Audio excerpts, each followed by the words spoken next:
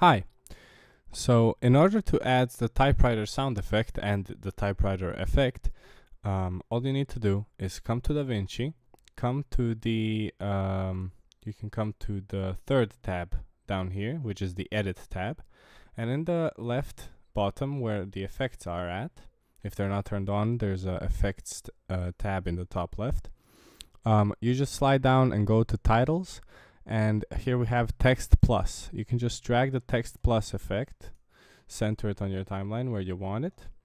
Up here we can put in a custom title, so test 1, size that up a bit, and now we're gonna go down here to an option called write on.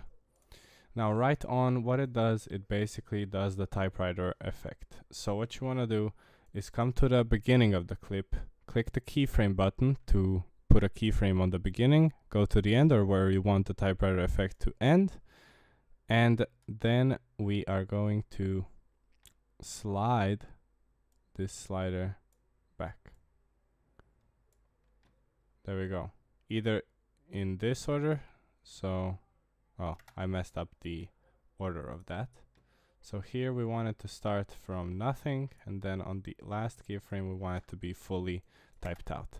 So the first keyframe is just this handle to the left and then typed out. Now, how do we add sound effects? Well, here I have a typewriter sound effect. You can get it from YouTube or some royalty-free site, and we can just drag it under here. Now, we do have to, if we want, we need to cut this audio to the beat of the typewriter when the letter appears. So if our letter appears here, this big waveform needs to sit right on top of there. As you can see, here's where the type hits.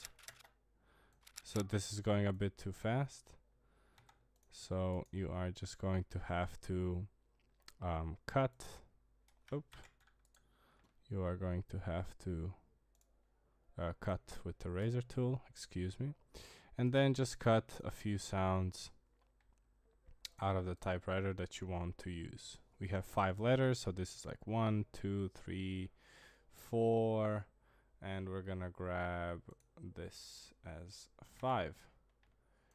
Now we can go ahead and delete the ones in the middle, 1, 2, 3, 4, 5.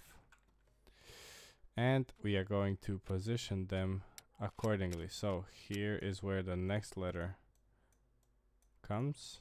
The peak of this will go here. Then the next letter, S, right here, on there. T is right there. Slide it over. And then the 1 right here, and we just zoom in a bit. The snapping is turned on, so just turn off snapping and you're good to go. Let's see how it sounds. There you go. That's your typewriter effect and sound effect. Hope it helps and good luck.